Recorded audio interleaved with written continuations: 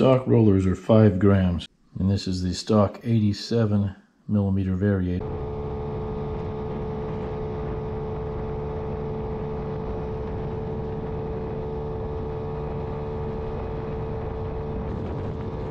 The first time you take your thing off, you never get it off good. Just scrape it the rest of the way off. Don't replace it. No one ever does. And the belt does not appear to be going all the way to the outside of it. I'm going to confirm that you can kind of see the line is going to right about here. So not really traveling out there. So I might try heavier rollers and see what happens.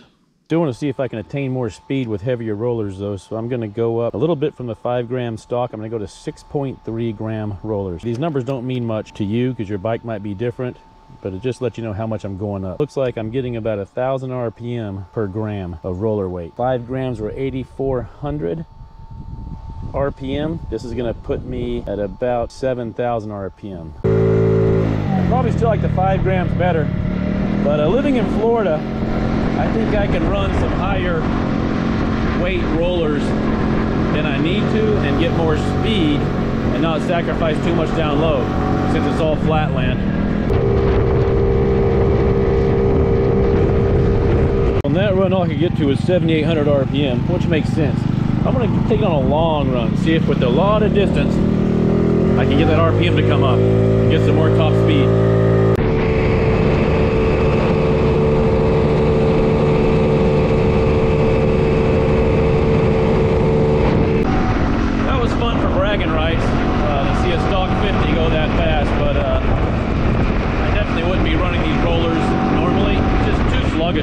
I must have went 2 miles to get that top speed. Yeah, I was just going forever. But it finally got up to 9,000 RPM.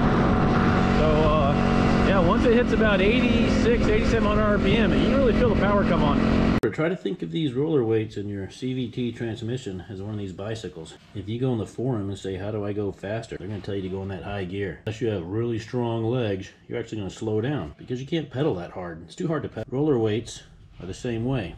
Heavier weights make you go faster. That's what the internet will tell you. Lighter weights make you go higher RPMs. That's what the internet will tell you. But if you don't have the horsepower, you're not going to go faster with heavier weights. 9 gram rollers in. Definitely takes off more sluggish. Give it gas. Yeah, not real responsive. Heavier rollers are trying to push the variator out, pushing the belt down into the bottom of the clutch and making the rear wheel go faster. I probably don't have the horsepower to push those heavier weights to make the rear wheel go faster. Now with enough time and momentum, I can probably get to a high speed, but it's going to take forever.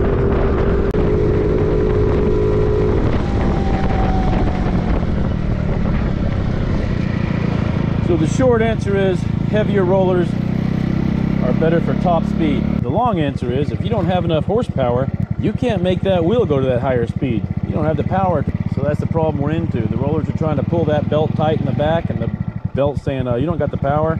The rear wheel's saying you don't got the power. The clutch is saying you don't got the power. Take another 9 gram roller run. Yeah, so the RPM only gets to about 6,000 with the 9 grams in there.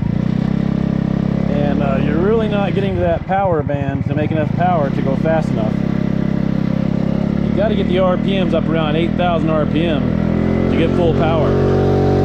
I'm gonna try a super long run and see if I can get this thing to get up to speed.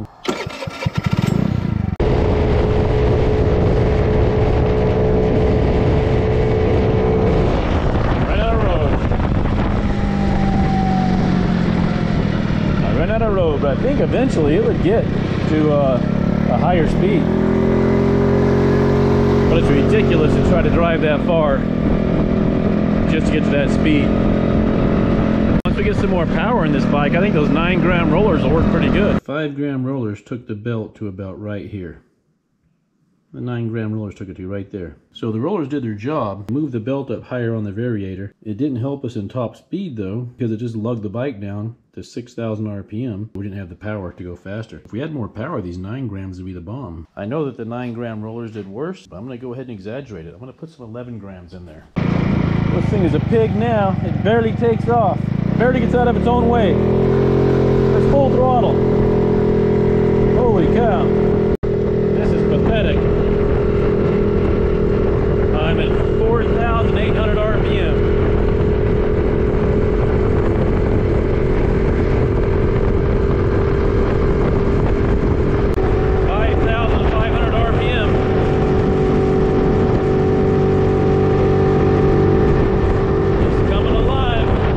So if your goal is to get that belt to the outside of your variator, goal met with horrible results. That's why that shouldn't be your just only goal. So we didn't quite use the whole variator with the 11 grams, but we got pretty darn close. Bogged the bike down terrible. It was kicking it in this high gear way too early because those weights are so heavy. This thing doesn't have to spin fast, kick it out.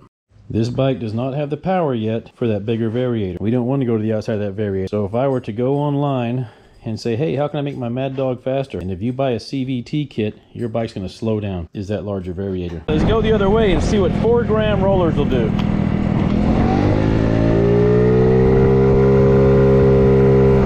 Feels like the clutch is slipping because it sure gets up to RPM quick.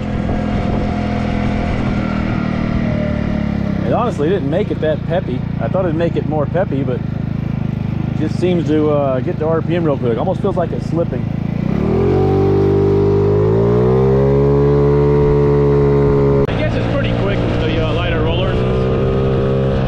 Up to RPM so quick it's noisier, I think. 8,000 RPM already. It just shifted up 7,600 RPM. Yeah, I like the 5 grams better so far. We'll see what it does on top speed.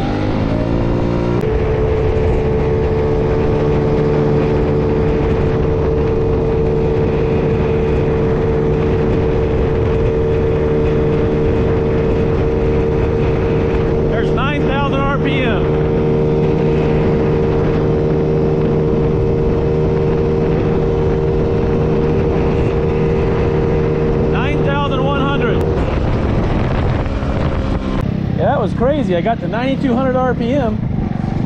It definitely put me in my power band though. So it just goes to show you lighter rollers can make it faster. If I lived in the mountains, I would probably use lighter rollers because it really's got a lot of power down low. Feels like it would climb hills good. That was a good test of rollers.